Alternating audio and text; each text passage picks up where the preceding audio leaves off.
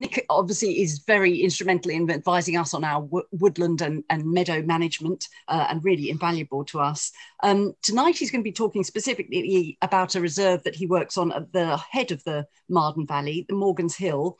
And obviously we hope that you're all going to go away inspired and having learnt lots, so that you can help us with our butterfly count next Saturday, and go home and improve habitat and help study butterflies and contribute to the national data collection.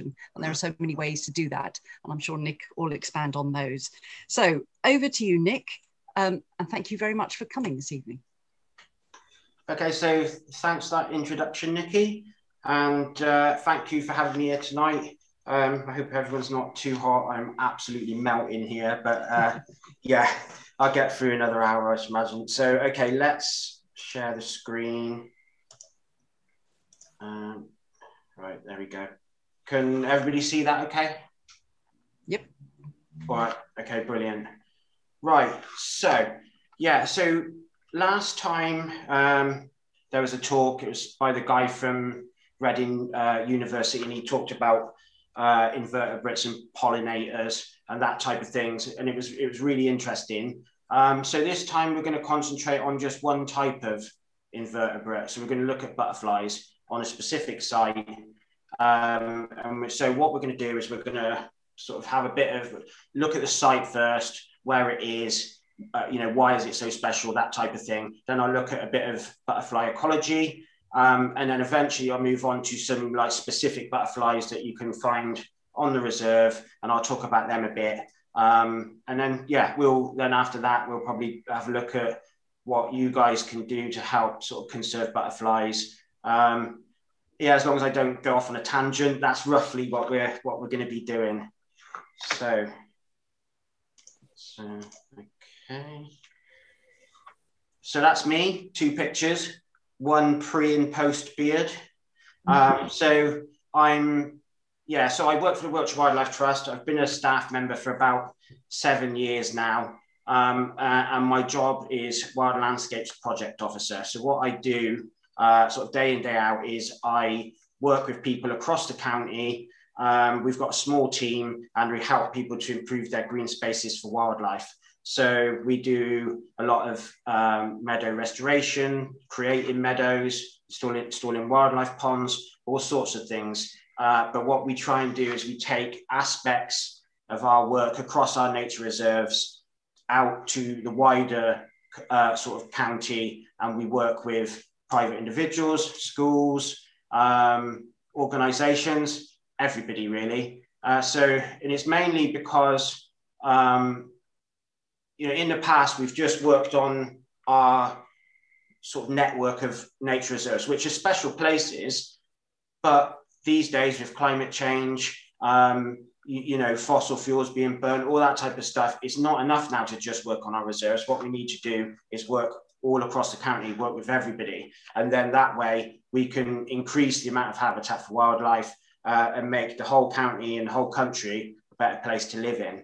So that's my job. That's what I do day in, day out. But also within the trust, I'm also the reserve warden at Morgan's Hill, which was one of our reserves that we bought in about 1980. And I've been the reserve warden there for probably, well, I think just over 10 years now. So quite a while. And what I do at Morgan's Hill, I do it voluntarily. I don't get paid for doing it. It's just something that I've always done, and it's just something that I love. So hopefully today I can sort of instill in you guys, you know, a little bit of what I do and the sort of passion for what I do and some of the beautiful things that live there, and hopefully inspire some of you to come and help out wherever that might be, and just, you know, make, like I say, make Wiltshire a better place for everybody to live, including the wildlife. So yeah, just while I think of it, actually, if anybody wants to ask questions, you can put a question in the chat box. Whether I see it or not, I don't know, but if I do see it, I'll try and answer it as we go along, but I may not see it, so it might have to wait till the end. But if you want to chuck something in there, yeah, go ahead. I'll do what I can. Right, so let's just, sorry. Right, okay, so Morgan's Hill, where is it? So if we're looking at the map here, It's, let me get my little pointer. There it is down in the bottom right-hand corner. It's just about here. So if you look at the wider landscape, in between these blue lines, this is the Marden Valley, Calne in the middle, River Marden flowing from the Avon right down through Calne, and where the spring is here, Ranscombe Bottom, just by Calston, Wellington. So that's where the Marden starts. So Morgan's Hill is on the top of the hill, overlooking the spring of the River Marden. So it's sort of like the one of those points right at the start, and it overlooks the whole valley. If you think about the picture in the first slide, that was looking basically over the Marden Valley. And so Nikki mentioned about the connectivity of habitats. So Morgan's Hill is here at this end, and then all the way through the corridor of the Marden Valley, there's different bits of habitat, including Hazelham Wood, which is right in the middle there. And that's actually also the place where I live. So I live at Studley, which is just here. So, and then the other site that Avon Trees have just bought is at Stanley, which is somewhere around about here, I think. So that idea of connecting up habitat throughout the Marden Valley is a really important one. And what it does is if you can connect up the bits of habitat, then it gives the wildlife that live in the valley a means to get from one place to another, so that when populations expand, it's got places to go. So the idea of the River Marden Valley and its importance for wildlife, you know, it is really important. I think it's, I've spoken to Robert about this a couple of times. I think that we live in a country, England now, which pretty much all of the habitat in the country has been managed by people at one time or another. There isn't really any wild sort of land left anymore. Not like when you think of sort of, you know, wilderness in North America or something like that. And I think that these river valleys in between the small towns, you know, just not even big rivers, but, you know, small rivers like the River Marden, those are really now our wild areas. Those are our corridors with, you know, green space. And you know, it's got all the stuff in there. It's got woodland, it's got rivers, it's got meadows. So it's really important that we conserve those types of places. So Morgan's Hill itself is what we call a chalk grassland reserve. So it's all about the soil underneath these different places. And the Marden Valley is quite interesting. Well, I think it's quite interesting anyway, that it's got the three main different types of soil type along its course. So Morgan's Hill is a chalk grassland reserve. So underneath the grassland here, the geology is chalk. Then around the river area, we've got the Avon Vale clay, but we've also got this area of sandy soil, which sort of extends up through Bowood from Chittow, that sort of area, and extends right up to almost where Hazelland is. And that's quite unusual. Wiltshire doesn't really have much in the way of sandy soil or acidic soil. There's a little bit down in the southeast corner of Wiltshire, and then the other area is this area around Chittow. So it does make the Marden Valley quite distinctive, because there isn't really many other places within Wiltshire that has that range of different soil types, and therefore a range of different species and wildlife that lives there. So thinking about the reserve itself, it's a chalk grassland. It's what we call a triple SI, a site of special scientific interest. So it's really special, and it's special for the diversity of its wildflowers and butterflies. There's a couple of reasons why this is so. There's a couple of examples of some of the orchids that live on the reserve. This one here is called a marsh hellebrine, and it's a really special plant. As the name suggests, it should be found in sort of marshy areas, but actually at Morgan's Hill, it's not marshy at all. It's chalk, which is, so water drains through it quite easily. For some strange reason, there must be some soil discrepancy or something like that that actually means there's an area of clay up there. But these marsh hellebrines do grow at Morgan's Hill, and that makes it I mean, that is like, how that even happens, I don't know. It's just incredible. There's only about, I think, 3 places you can see this flower in Wiltshire, and the other 2 are in marshy areas. And this marsh hellebrine on Morgan's Hill, the colony of hellebrines at Morgan's Hill, is the only downland site of marsh hellebrine in the country. That's how special it is. So, and the reason it's special is because of the chalk underneath. So what it means is that it's very porous. So when water or anything, so rain lands on the reserve, it basically drains straight through. And what that means is that any nutrients are in the ground get drained through, and there's no nutrients in the soil. Now, if you might think that if you're thinking about growing stuff in your garden, you want nutrients in the ground because it makes your vegetables grow big and all that type of thing. But in a meadow situation, you actually want the opposite. What you want is no nutrients at all, because the really nice wildflowers grow in areas where there's not much nutrients, and they don't have to compete with nutrient-loving plants like nettles and that type of thing. So the first thing that makes the reserve special is the fact that it's chalk underneath. But there's also it's what we call agriculturally unimproved. So it's never had pesticides put on it, fertilizers. It's not been plowed, and the reason for that is because the hill itself is quite steep, and therefore across the last several hundred years, even probably further, farmers have found it difficult to farm that land because it's just too steep. So these little areas get pretty much left. And then that means that they don't get agriculturally improved, and therefore they've got the nutrient free conditions that are needed for all these lovely wildflowers. This one down in the corner is a pyramidal orchid.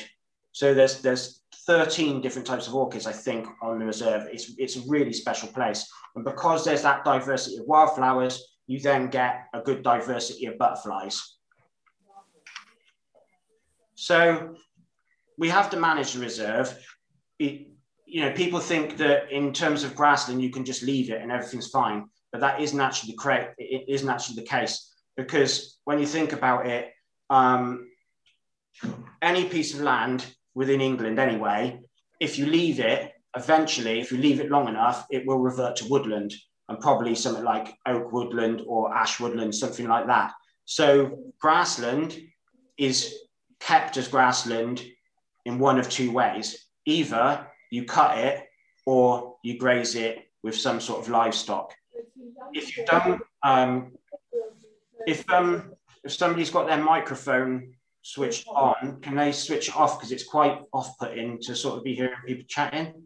Is that okay, please?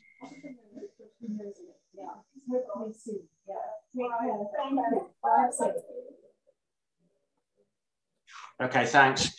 I think that's about it. All right, cheers. So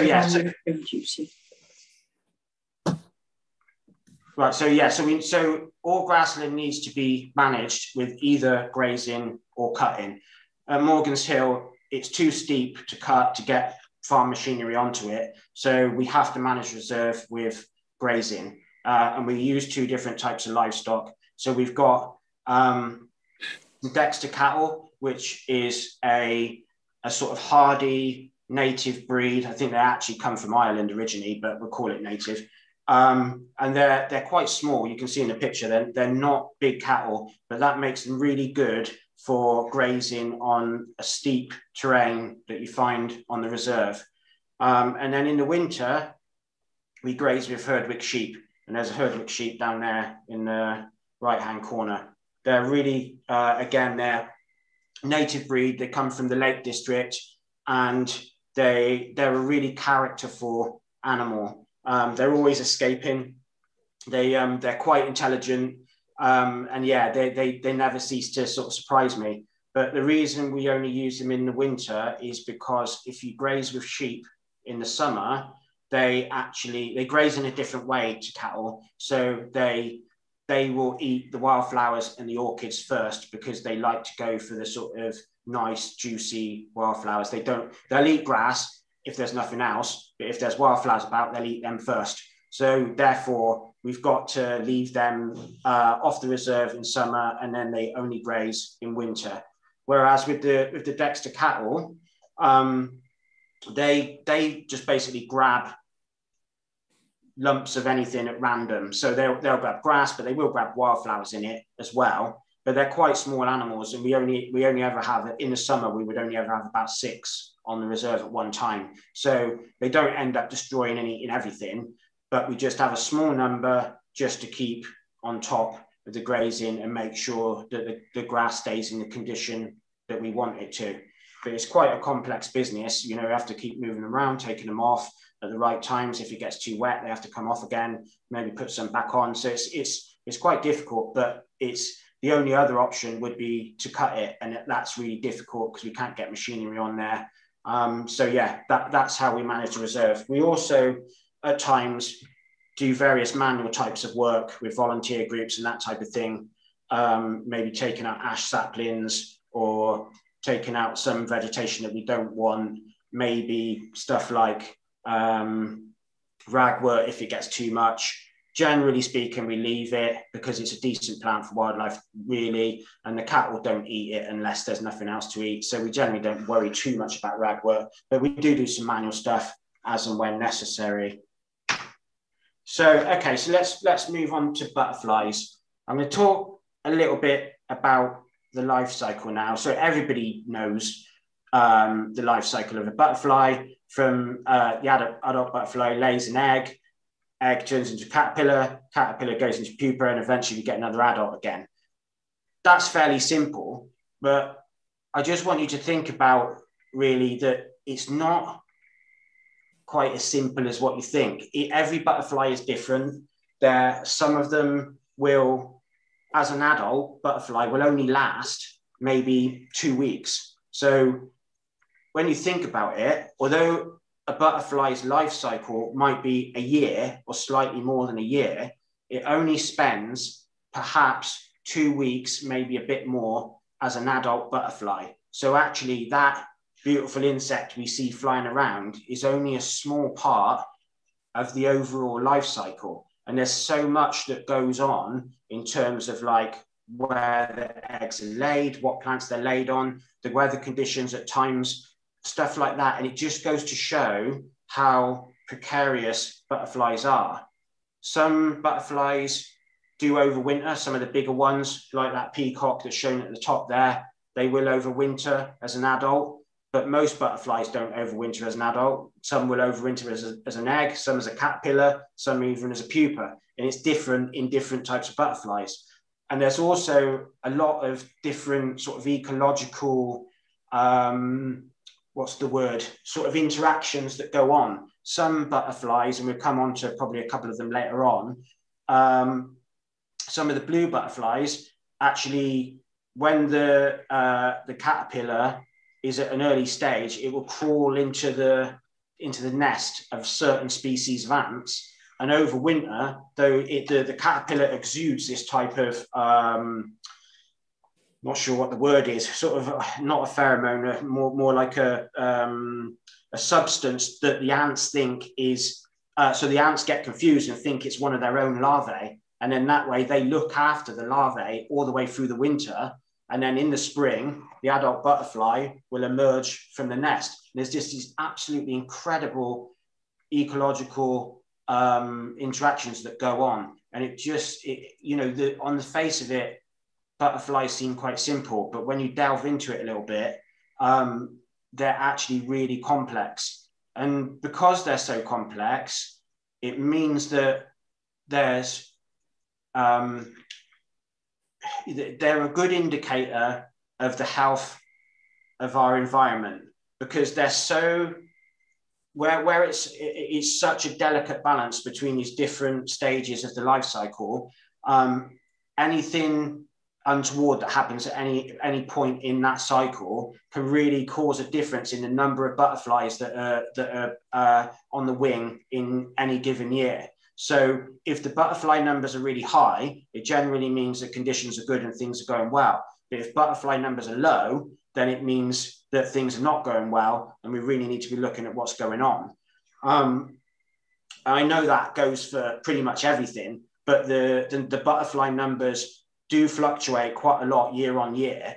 But if you look at the figures, even though it does fluctuate a lot, since about the 1970s, butterflies in England as a whole have probably decreased by about 70-something%, maybe even more, which is a massive decrease. And it just shows that actually this is not good, and we really need to do something about it as soon as possible. But yeah, we'll come on to a sort of conservation and that type of thing a bit later on. So butterflies can roughly be split into two different types, generalists and specialists. And that's usually based on what the food plan of a specific butterfly is. And when I say food plan, I mean what plant does a butterfly lay its eggs on, and then the larvae will use that as food as it's growing. So in the case of the comma, which is on the left, the food plant is common nettle. So we call that a generalist butterfly because basically common nettles can be found all over the place in lots of different habitats. If you think about the Marden Valley, you can find nettles all the way throughout the valley, and therefore you're likely to find commas all the way through the valley. So it's a generalist in terms of what habitat it will use, and you'll even find it in gardens, parks, all that type of thing. Whereas, on the other hand, if you look at the specialist, as this is a chalk-kill blue, the only food plant that the chalk-kill blue will use is horseshoe vetch. So horseshoe vetch is basically only found on chalk hills, such as Morgan's Hill and that sort of area. So you will only find chalk-kill blue butterflies in areas where the horseshoe vetch is. And because that means the horseshoe vetch is only found on chalk, therefore the butterfly is only found on chalk.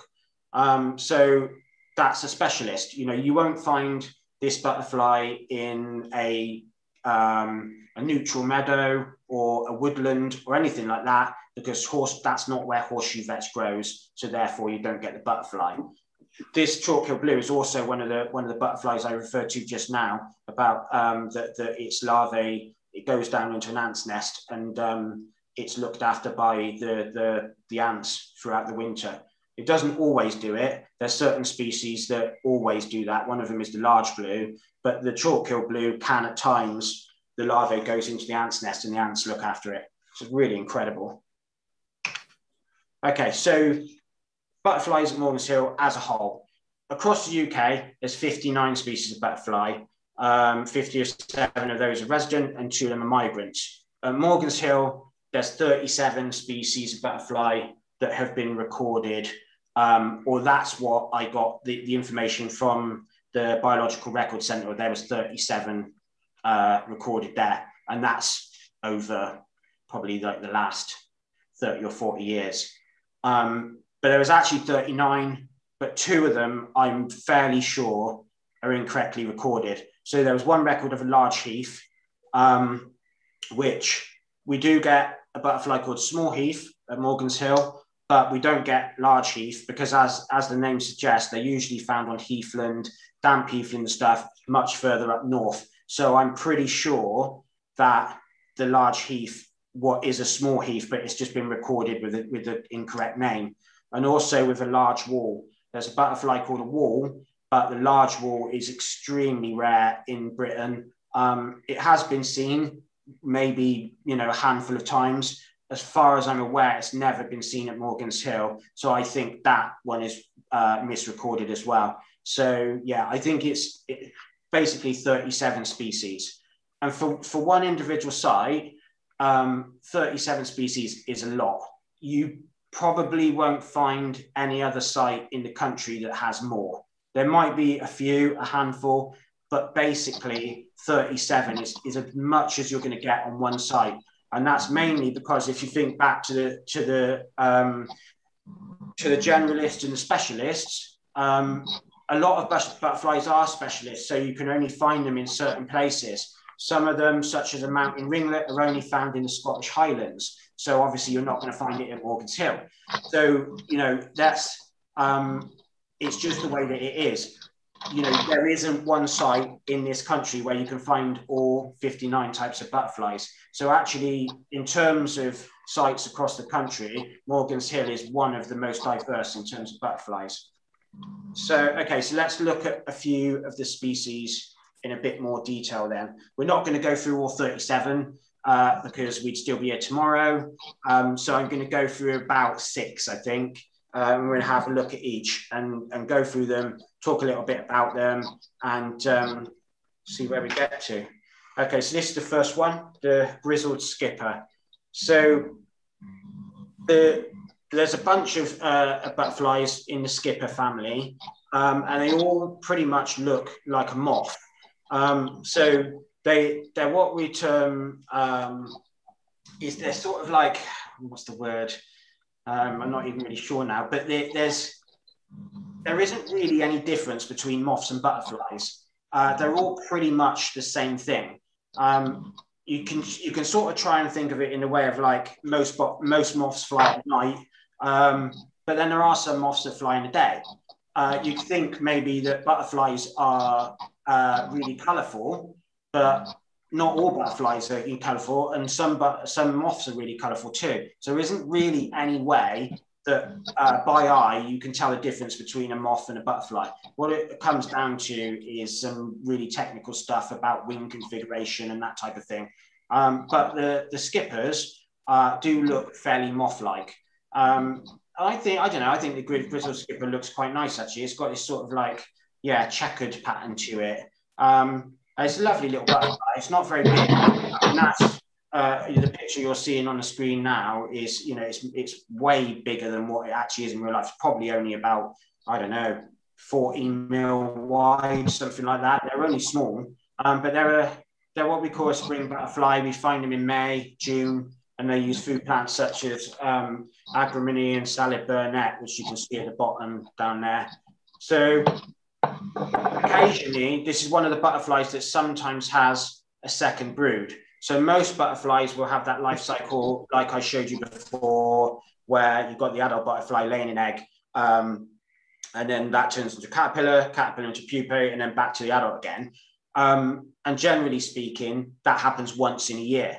But there are certain butterflies which can have more than one brood in a year. So the grizzled skipper is one of them. It doesn't always have 2 broods, but sometimes in a good year, if the conditions are good, it will have a second brood. So there'll be adult butterflies on the wing around about May, but then again in August we might see some more. It doesn't always happen and it needs good conditions. I'm wondering whether this year we might actually see a few in August, now that we've got some really nice weather, and we didn't so much in May. Wondering if we might end up with a second batch this year, but we'll see. So the grizzled skipper was, when I first became warden about 10 years ago, I didn't see a grizzled skipper for, I don't know, a good few years. And I thought to start off with that it was probably extinct at Morgan's Hill. But then one year, out of the blue, you see this picture on the left was taken by somebody called Darcy Gindrell. And then one year she posted a sighting that she'd seen a grizzled skipper at Morgan's. So, you know, I was really excited by that because I didn't think they were there anymore. And slowly over the course of the following years, they grew in number. And now we've got a fairly healthy population. There's not huge numbers of them, but I regularly see them every year now. So I sort of consider it as a bit of a success. It would be better if there was more, but there's certainly more than when I first started as warden. So they're heading in the right direction at Morgan's Hill anyway. So yeah, it's a minor success, I think. So the next butterfly is the wall. So it's a really interesting butterfly because technically or it was a generalist. If you go back to the 70s, it was a quite numerous butterfly pretty much all the way across the country.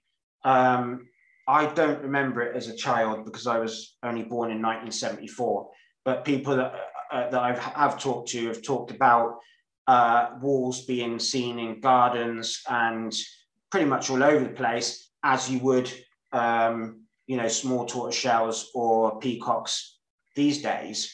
They're called wall, by the way, because they've got a habit of landing on walls or bare areas. That's what they like, places that are sort of stone, that type of thing. And they land on those areas and it helps them to warm up. So at Morgan's Hill, as in the picture up here, they like to land on the bare patches of chalk and they sit there for a while warming up, and they seem to like that. And that's where they get their name from. I think it's quite cool, really. But yeah, so back in the 70s, they were quite numerous across the country, but since then they've declined massively, and now they're quite restricted to these sort of like sites mainly around the coast, which have lots of bare stone and rocky areas.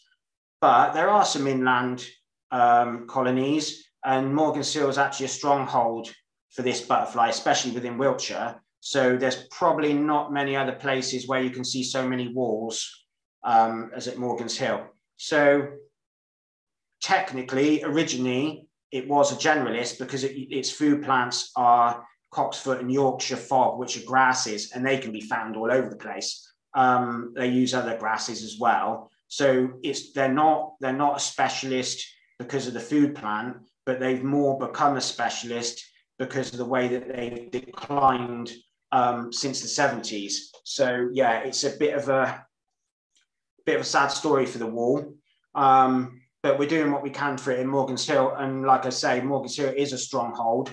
There's a lot of them seen there, and this is one butterfly that can have 3, or in a really special year, even 4 broods. So so they're really busy having like numerous broods a year, which is, when you think about it, in one summer, you were only talking from, let's say, April through to maybe September. And in that time, they get 3 broods in there. And that's incredible, really, the speed at which the broods turn around. I don't think there's any other butterfly in Britain that has as many broods. I don't think, not that I can think of, maybe small copper, perhaps. But yeah, it's certainly up there with the most broods in a year. Okay, next butterfly, marsh fritillary. So again, we've got that marsh in the name, which would suggest that you find it in marshy habitats. And this is an interesting butterfly because it is a specialist.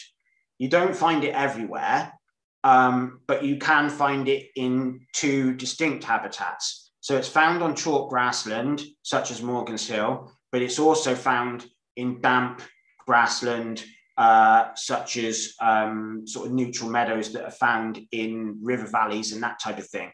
And the reason that it does use a couple of different habitats is because of the food plant, which is devil's bit scabious. So devil's bit scabious is found on chalk grassland and in damp grassland. So therefore, this butterfly is found in both of those places. Again, it's another one that's massively declined since the 1970s. There's not many colonies in damp grassland left anymore.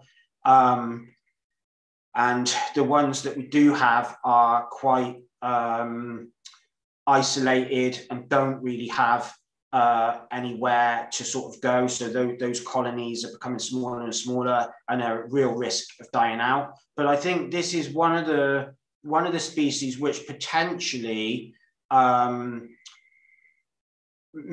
might be some benefit to this species from work that is done across the Marden Valley, because there is, towards Chippenham in the Marden Valley, there are damp grasslands where devil's bit scabious is found. So potentially, if the right work can be done in the right places, there might be potential for this butterfly to move out from the chalk grassland sites at the head of the Marden Valley and move up the valley to other areas and other sort of damp grassland areas. I think that's maybe one for the future, but I think that this is one of the reasons why I brought it up now, because I think there's definite potential there across the Marden Valley to do some work for the marsh fritillary, and that would be a really great thing. I think at the bottom I've mentioned metapopulation. So what that means is that the marsh fritillary has this sort of habit of the colonies seem to pop up in one area, and they're found in that area for a while, maybe years, and then they tend to die back in that one area, but they will pop up again in another area which is fairly close. So this happens all the time at Morgan's Hill. There's another site next door, Cherhill Down, which has a big population of marsh fritillaries, and I think that the population of marsh fritillaries at Morgan's Hill is part of the meta population at Cherhill Down. So at times the Morgan's Hill population will fluctuate quite a lot, and it will go down quite low, almost to the point where they're not at that site anymore. And then slowly they'll pop back up and they'll increase in numbers again.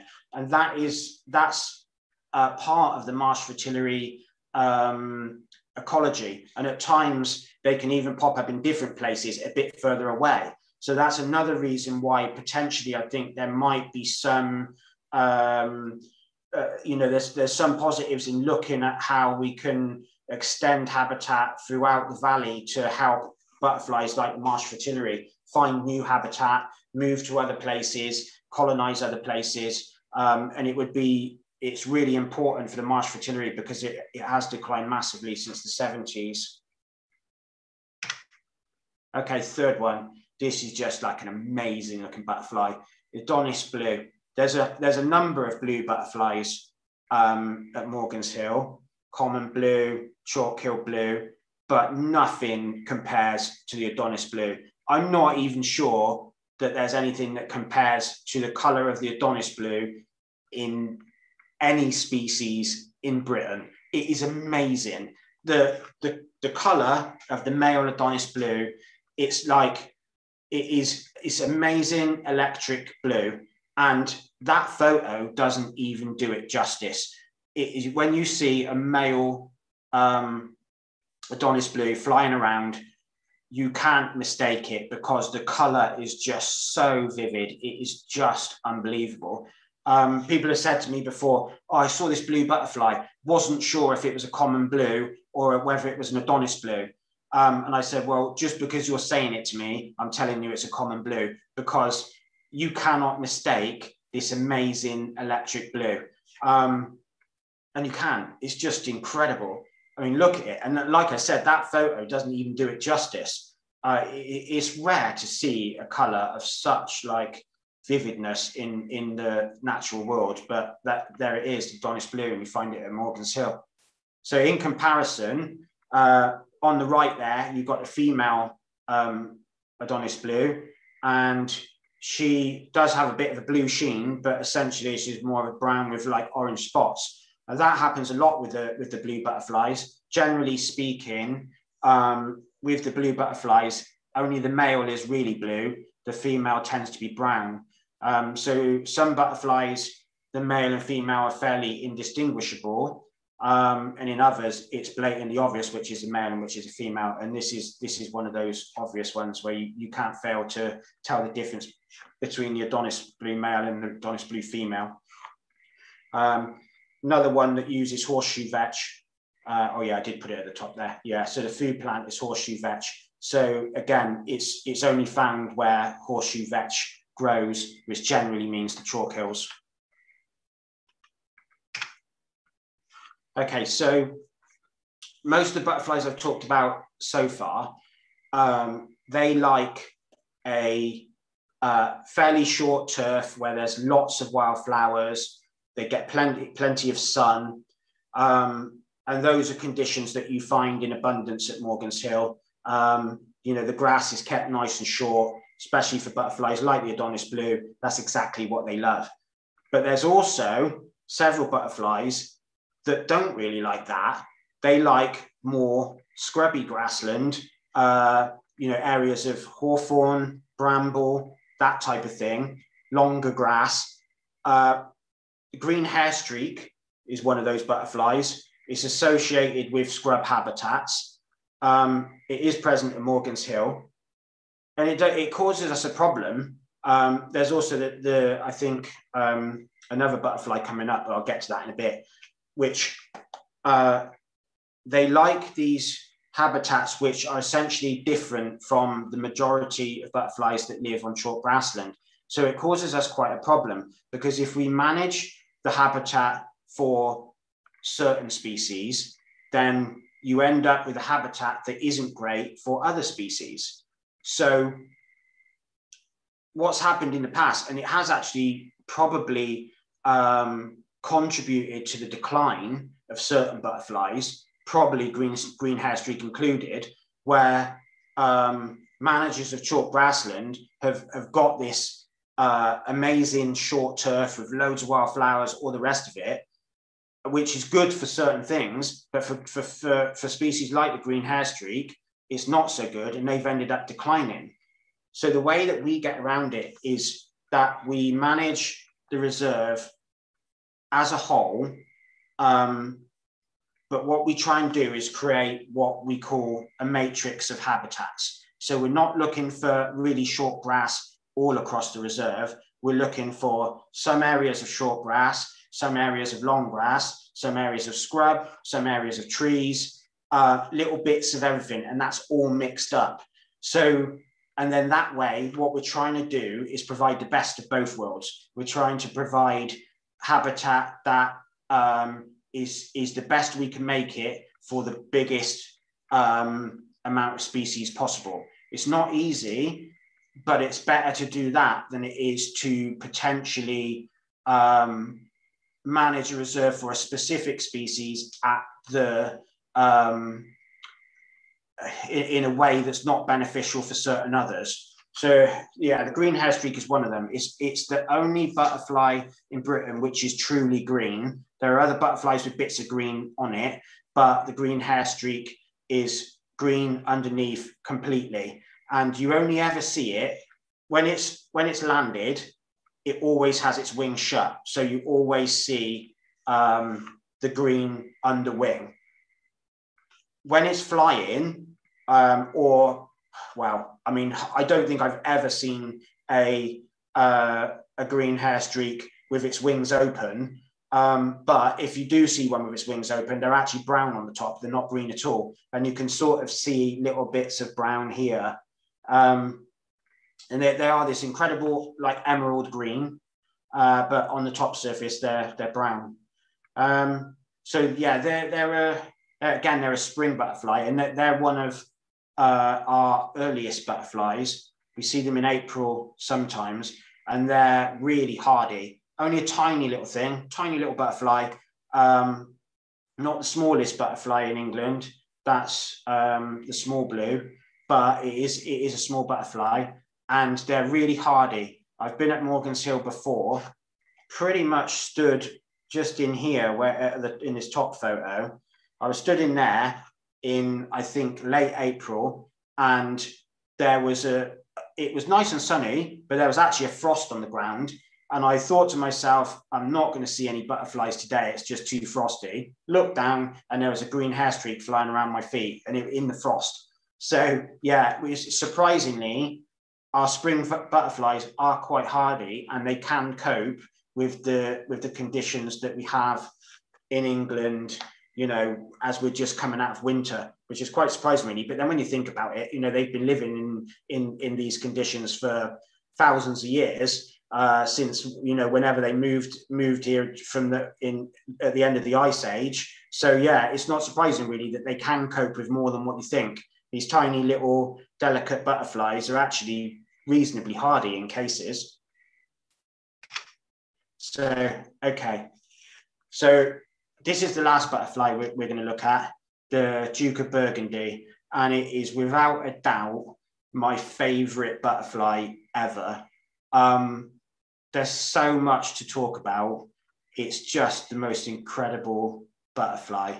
So it is a much declined butterfly from this, let's say, the 70s. But it is one that is a conservation success, actually. It's the numbers in the 70s, they plummeted. It was 86%, maybe something like that, that the numbers have dropped between the 1970s and the 1990s. But since then, conservation organizations across the country have been putting in a lot of work to conserve this butterfly, us included, and it is actually a conservation success. It's on the increase now. It's doing a lot better than it was. And yeah, it's a success, and I'm really pleased because it's such a characterful butterfly. So originally, it's always been a specialist butterfly, but originally, and I don't know when I say originally, I'm not exactly sure when I'm talking about, but certainly before my time, probably somewhere in the last 100 years, I don't know exactly. Originally, this was a woodland butterfly. It lived in coppice woodland, areas of woodland that was cut down and light reached the woodland floor, and that was the type of area that it liked. But over the last 100 years, coppice woodland is something coppicing trees has gone into a massive decline as well. People don't really do it that much anymore. So therefore, the habitat of the Duke of Burgundy basically dried up, disappeared. But at some point, like I say, maybe within the last 100 years, I'm not exactly sure, at some point, the Duke of Burgundy decided that actually it's going to have to do something because all the habitat's disappearing, and it moved. It moved from woodland, and now it lives in scrubby chalk grassland. So across England, it's really difficult to find a woodland colony of Duke of Burgundies anymore. Most of them are now colonies on chalk grassland. So this butterfly has adapted to what's going on around it environmentally, and it's changed its habitat. It's still a specialist, but at least it's been able to adapt. It was able to adapt and move, and that, in a way, sort of contributed to the success as well. So it's a specialist in the fact that its sole food plant is cowslips. In the woodland habitat, it used primroses, but in the chalk grassland habitat, it only uses cowslips. The female butterfly will only lay eggs on cowslips, and it will only lay eggs on cowslips that are of the correct size, in the correct position, in either a north or a west facing grassland, which Morgan's Hill is. And the reason it does that is because it uses the cowslips that are protected from the sun as we get through to the summer. So if it laid its eggs on a cowslip that was on a south-facing bit of grassland, the cowslip would shrivel up in the sun and die, and then the egg would probably get destroyed with it. So it uses plants that are sufficiently shaded and in a nice spot that the cowslip will last through the year, and then that's what's used for as the egg hatches into the larvae, and the larvae eats the leaves, and then eventually drops down into the grass and pupates into the adult the following year. And that's the only food plant they use is cowslips. So in North Wiltshire, there's only a very few number of colonies of Duke of Burgundy. There was 3, Morgan's Hill being one of them. There's now 4 or even 5. I'm not entirely sure. It's all kept a bit hush-hush because that was, it was quite precarious, and still is really, for the Duke of Burgundy in North Wiltshire. But I know for sure at least one more colony has been found, somewhere over near Marlborough, I believe. And yeah, it's one of those butterflies that there have been difficulties in conservation because it took a long time to actually work out why and how the butterfly was moving from, you know, one habitat to another, and why and how it was using the food plant in the way that it was. So once it was worked out that actually they were using certain cowslips in certain conditions, and once you know that, you can then conserve the butterfly itself. I think, as you're thinking about the actual creature itself, you can't really tell the difference just by looking at a butterfly, the difference between the male and the female. Well, there's a couple of things you can do. The first is, if you look at this photo here, you can see that this butterfly here only has 2 sets of legs rather than 3. So if you see a Duke of Burgundy with 2 sets of legs, you know that's a male, because the female has 3 sets of legs. The male has 3 sets of legs, but its front set of legs up here are little stunted versions that you can't see. So you can only see 2 sets of legs. I don't know why that is, but it is common through all the butterfly species in the Duke of Burgundy's family. This is the only one found in Britain, but there's lots of others in South America. And in the male, they all have this two sets of legs configuration rather than 3. Don't know why it is. It's just the way it is. The other way you can tell the difference between the male and the female is that they actually have completely different characters. You can tell a male Duke of Burgundy butterfly from a female Duke of Burgundy butterfly by the way it's acting. I know it sounds odd, but you can. They act completely differently. So, and also in the male, he acts really stereotypically as well. So the female spends most of her time crawling through grass. It doesn't fly very much. It will mate with the males, and then it will lay its eggs on the cowslips. And generally, you don't really see the females too much. The male is completely different. So he's a bit of a thug, and basically all he does in his entire life is fight and have sex. Basically, that's all he does. He doesn't even eat. So this one butterfly, this male, will last maybe 2 weeks. That's it. As an adult butterfly, 2 weeks max, maybe even a little bit less. So what he does is, as you see some butterflies nectaring on flowers, Duke of Burgundy doesn't bother. It's, you know, the time it's alive, it does nectar on flowers occasionally, but generally speaking, doesn't even bother nectaring on flowers. All it does is recreate the species, and that's it. So it sits on a leaf. In this case, I'm not sure what leaf it is sat on, but generally speaking, you'll see a Duke of Burgundy sat on a leaf, and it will sit there. And every now and again, if another butterfly comes by, it will fly out, check out, see what's going on. If it's a female Duke of Burgundy, they'll mate. If it's not a female Duke of Burgundy, if it's a different butterfly, whatever, a fly, it'll beat it up a bit, push it out of its territory. And then once it's done that, it will come back and land on exactly the same leaf again. And basically, that's all it ever does. Each individual male will just sit on its leaf and buzz out, beat things up, and then reproduce if it gets the chance. So it's basically a stereotypical thug. And it's just unbelievable. You know, I've seen male Duke of Burgundies sat on, let's say, a nettle leaf, and I watch it for maybe an hour, and it'll buzz about, fighting with things. It's not often you see any reproduction going on. I've probably seen it once, maybe, in all the time I've been at Morgansill. Hardly ever see it. You don't often see the females.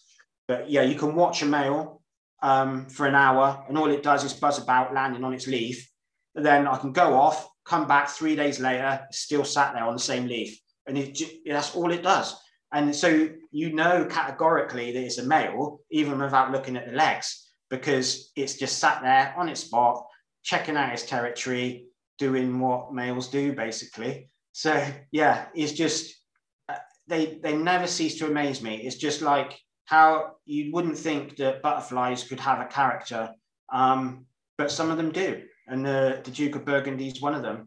And it is such a characterful butterfly, and it was in such decline. It was in a real bad place. Like I say, there was originally only 3 colonies in North Wiltshire. South Wiltshire is a bit better off. There's a lot more colonies in South Wiltshire. South Wiltshire is one of the strongholds of the Duke of Burgundy across the country. But things are looking up, you know, a lot of conservation work has been done. I think, you know, the Duke of Burgundy is not a species that you're going to see throughout the entire Marden Valley, but it is one that potentially could, with the right work, move across the chalk hills. So that's what we're looking at as a trust. We're trying to work with our neighbours, the farmers in our area, the golf course, which is next door, various other people. And what we're trying to do is create more habitat, create that connectivity of different areas of scrubby grassland, and hopefully we can create the right conditions to help this butterfly thrive. And then in the years to come, maybe we'll, you know, have even more colonies in North Wiltshire. We shall see.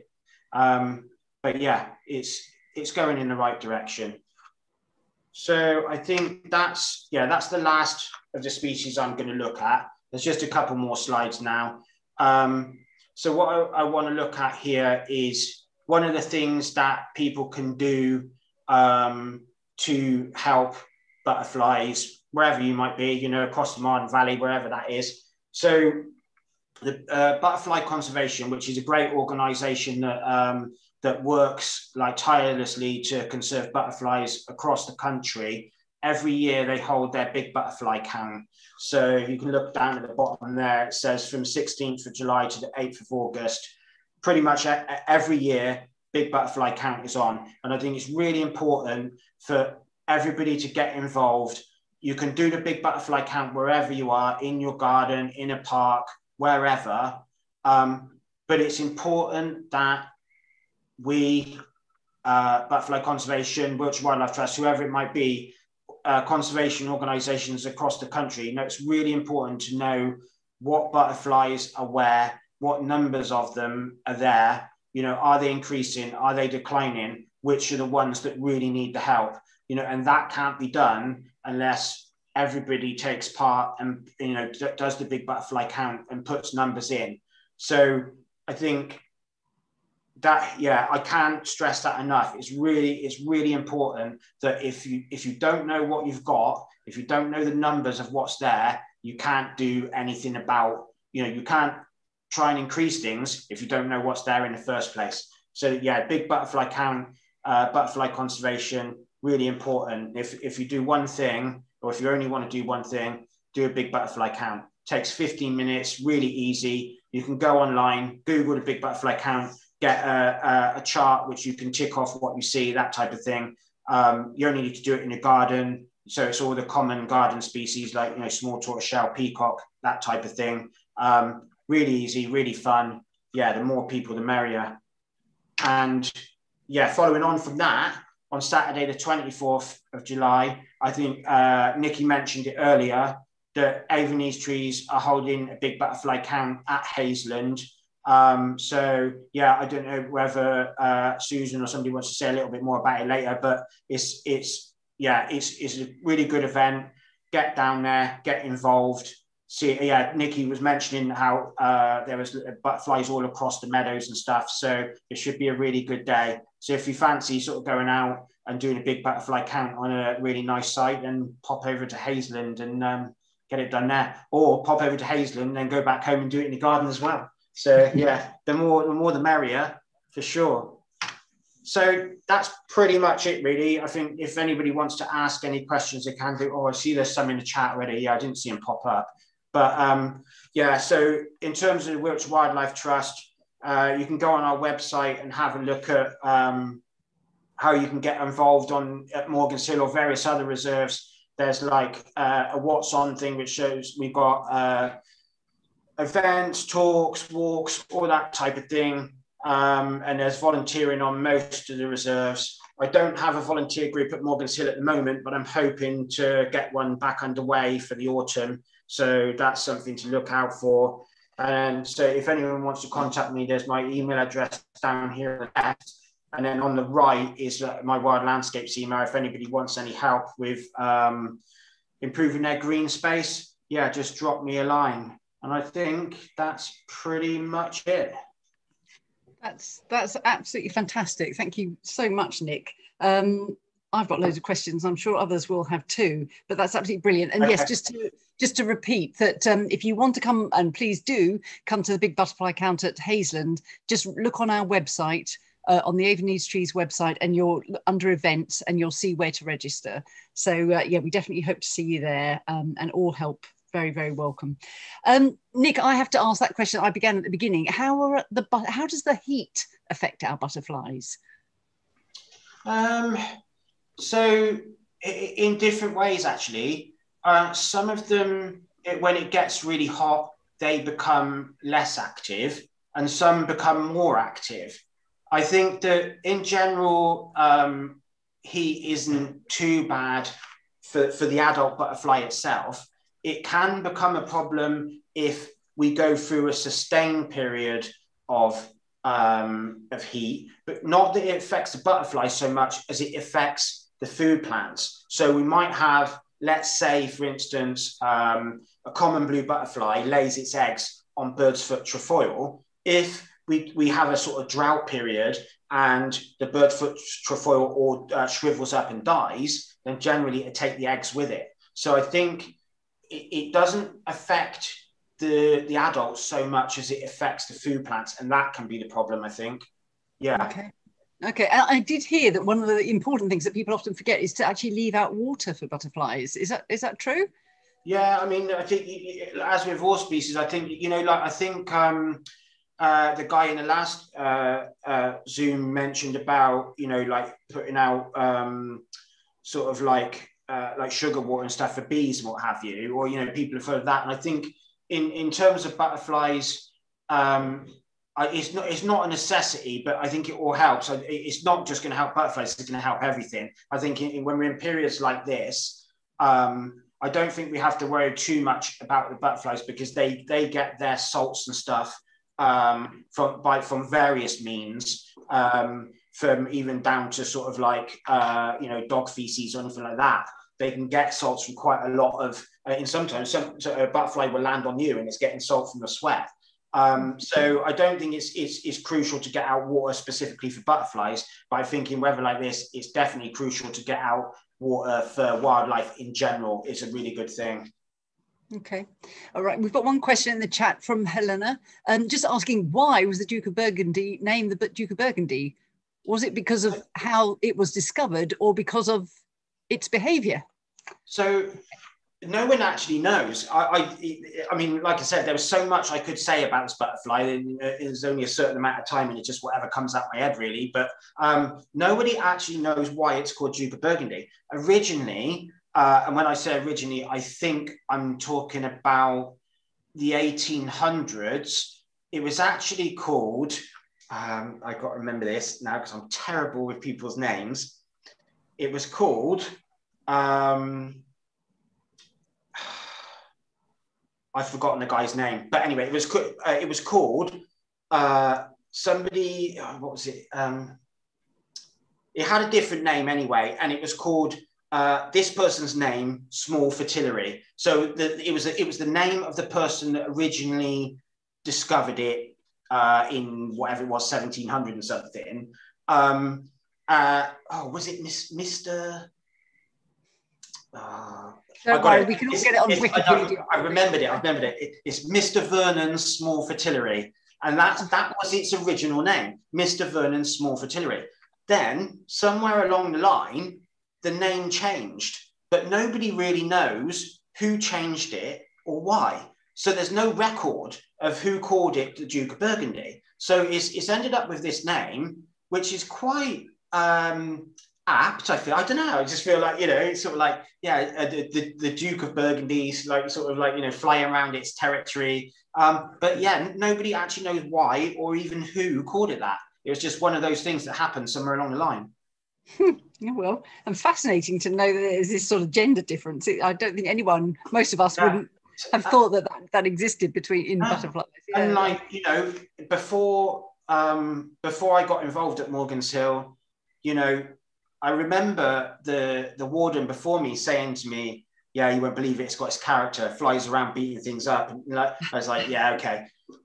But then, the first time I ever saw one, it is actually true. Is a butterfly with a character, and it's just amazing. You cannot fail to know whether it's male or female by the way it's acting, and it's just it's one of those incredible things.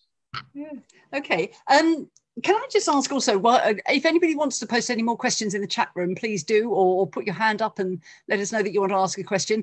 In the meantime, Nick, can I just ask you about whether, particularly with Devil's Bit scabious, should we be encouraging this further down? Would it help the marsh fritillary and others if we helped locate that plant further down at Hazeland and other parts of the Marden Valley?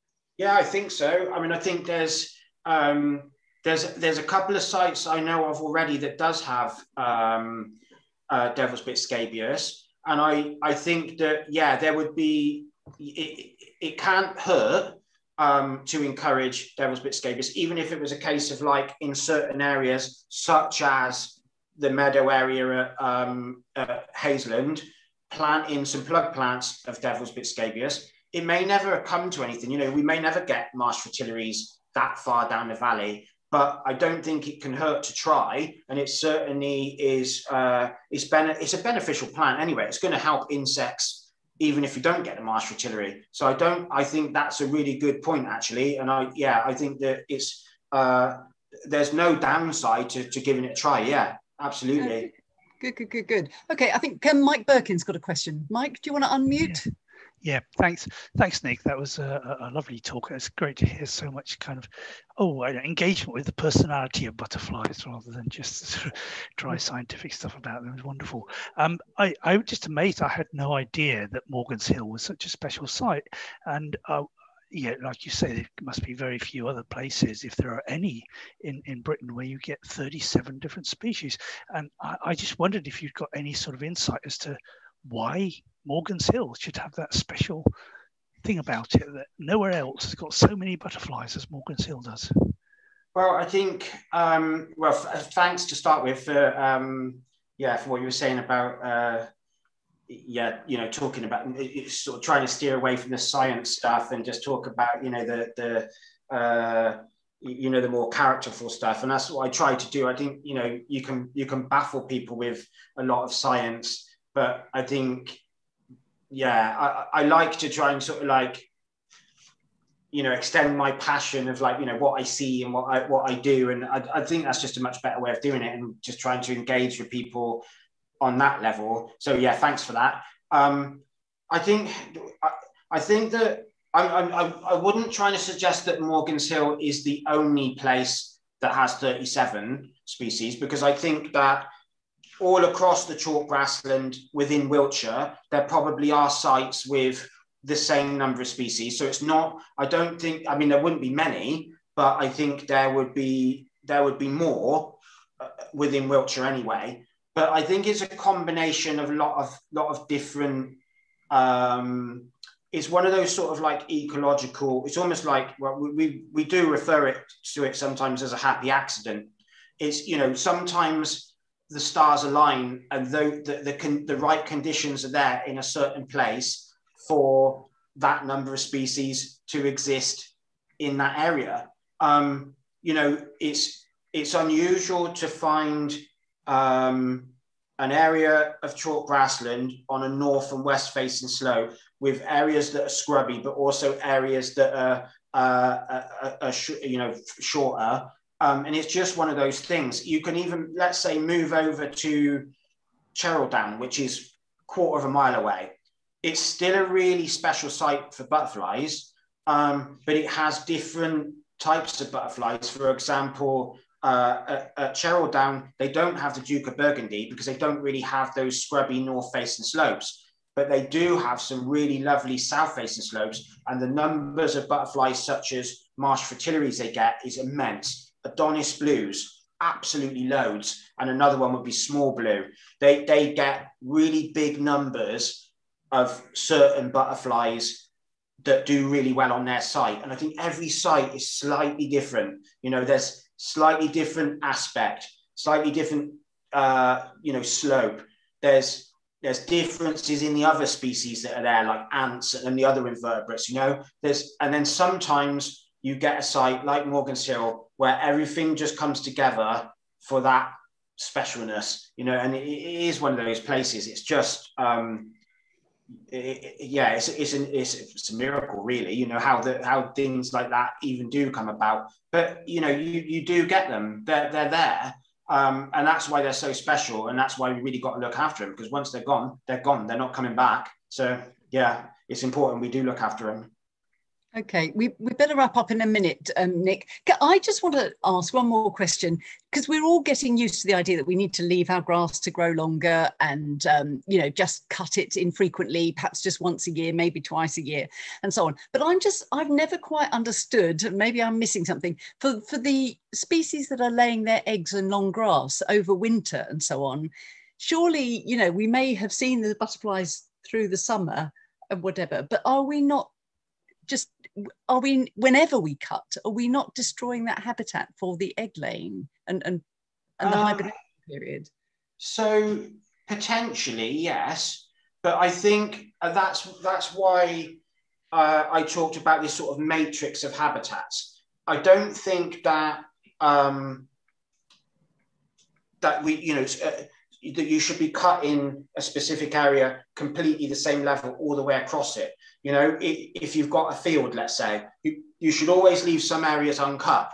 And so hopefully those are the areas that the butterflies will use. You know, it's like if you're cutting a meadow, cut half of it, cut another half, you know, later on in the year. You should never be just blanket cutting everything all in one go. You know, I think it's important to make sure that you've got enough habitat of all different types that you can still encourage the most species you can. But also what you've got to remember in terms of grassland management is that these butterflies, not just butterflies, but any insect really, they've adapted to living in those conditions. So they're perfectly adapted to cope with cutting, with grazing, that type of thing. For instance, so some of these butterflies that do lay their eggs on grass, they might not necessarily be laying the eggs high up on the grass stems. They're probably laying them right down in the sort of clumpy bit at the bottom where they're protected even from probably like a sheep stepping on it. So when it does get grazed or when it does get cut, those eggs are not destroyed. And over however many thousands of years, they've adapted to our agriculture essentially. So yeah, I think it's a valid concern. But I think when you really stop and look at what's actually going on, and you realise that the species, not just at Morgan's Hill, but across grassland, they've adapted. Even the plants have adapted to live in grassland. So they grow from what we call a basal rosette, so that when they get cut, they can still grow again from the bottom. They've adapted over time to be able to cope with those conditions. So valid point, but yeah, it's adaptation basically. Okay. All right. I think we're probably at the end there, but I want to thank you for a really, really fascinating talk. And actually, just to say, from what I remember, Nick, last year we recorded 18 different species at Hazland, is that right? Yeah, it was something like that, yeah. Yes. Yeah, that's really good. Yeah, so we've got a way to go to reach Morgan Hill standards, but 18 isn't bad, is it? And that was it's not bad at all. I think that there's a bunch of generalist butterflies which you can find pretty much anywhere, and there's probably maybe let's say a dozen of those. But you're also starting to see actual woodland butterflies at Hazeland. And I think in the future, as more work is done at Hazeland and more areas are coppiced and opened up, that number is only going to increase. There's certainly other woodland butterflies that could potentially colonize Hazeland in the future. So it's all looking bright. Yeah, and 18 is a great number, you know, and you could build on that too. So yeah, it's really positive. Okay, great. Good. Okay, well, I think it's getting on, and the evening's cooling down, so we're all rushing to get out, I guess. So thank you so much, Nick. Really appreciate it. Thanks again to Robert, Friends of the Marden Valley, for helping us host this, and to Susan for organising it. And thanks to everybody for attending. And we hope to see you at Hazeland on Saturday. Okay, thanks very much, and we'll see you again in October. Okay. Thank you. Bye. It's a pleasure. Thanks, Nick.